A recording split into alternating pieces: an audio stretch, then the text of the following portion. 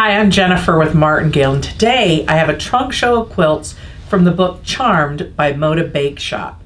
You might be familiar with the Moda Bake Shop designers. They use Moda's Fabrics Precuts to design their quilts. And this book is no different. It focuses on a 5-inch charm pack. This little pack has 42 5-inch squares, and it's a great way to collect all of the fabrics in a collection.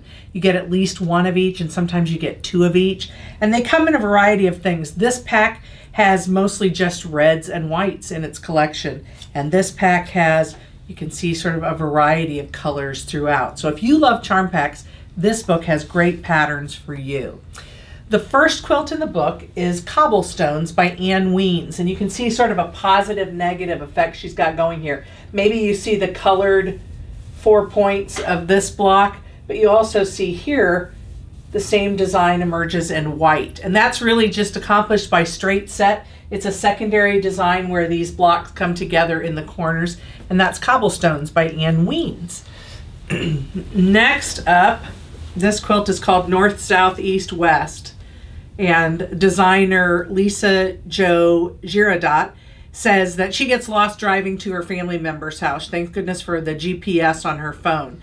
So she designed this. It's lots of flying geese headed in different directions, and turning the blocks is what creates that special pattern when you put them together. So that's North, South, East, West. Designer Susan Vaughn loves a balsam fir wreath for her front door at the holidays. So she designed this wall hanging or table topper, and you can sort of see that she's mimicked that wreath design with pinwheels in the center. It'd be perfect for a holiday table topper. A lovely design, pinwheel wreaths. This next one is the cover quilt for the book, and it's called Flutterby. And it is by designer Jen Daly. And you certainly won't get bored making all the different rows of blocks here, the hearts, the butterflies. Such a cute little design and a way to showcase all the fabrics that come in a charm pack and use them to their best advantage. The next quilt is called Sentimentally Yours, and it's by designer Charla Krenzel. So you sort of see an Irish chain emerging here with these blocks, but they get interrupted here, and you can see the shape of a heart, thus the name. So there are 2 hearts that appear in the center of each of those Irish chains. It's 2 easy to sew blocks, and they come together to make those hearts and combine it with the chain block. Charming Pots by Nicola Dodd is this cute little table runner. And what I love about this, in addition to its charming design, is that she's turned the pots right side up and the other way, so that no matter where you're sitting at the table, you've got a great view of these cute little flower pots from your seat. So everybody can enjoy it. It's not one directional. Speaking of charming, this quilt is called Charming Stars, and it's by designer Lissa Alexander.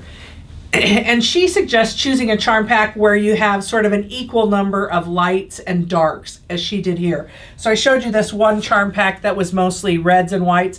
This was probably a similar charm pack with blues and whites. So she used the darks and alternated it with the lights, and then has one setting background fabric and one for the points of the stars.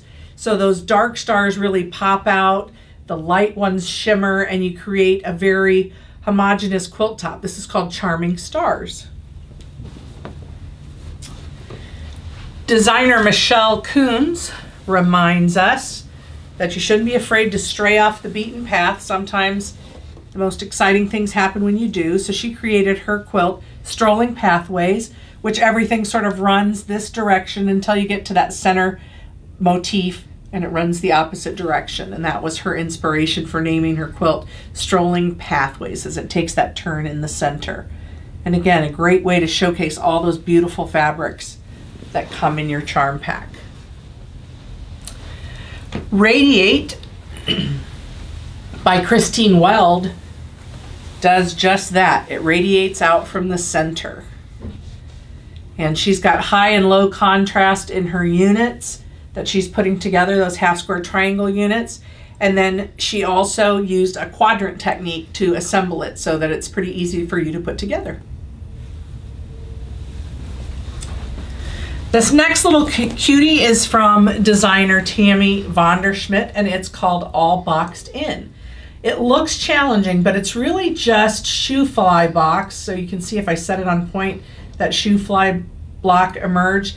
And they have extra plump centers in the middle. She chose those orange pieces to be the plump centers of her Shoo Fly blocks. She did them in 2 colorways and set them on point for a really cute quilt called All Boxed In. Pretty Posies by designer Melissa Corey uses grays as the background along with coral pinks and a pop of gold to make these patchwork flowers. And I absolutely love them. And she's got a clever way that she offsets them just slightly so that they're not all lined up as you go across the row, which I think adds another element of interest to the quilt overall. Makes those flowers look like they're just sort of scattered throughout. Pretty Posies. Indeed they are. And last but certainly not least, Shoo Fly spinners. Now Shoo Fly blocks typically have corners and a center that are the same size. And in this case, designer Jessica Dayon skinnied up the centers to make a different look for her Shoo Fly block, and then added these frames around the outside, which I think is a really nice look, in these tiny little blocks along the outside border to add interest as well and make sure you use up all of your charm pack. So these are all quilts from Charmed by Moda Bake Shop.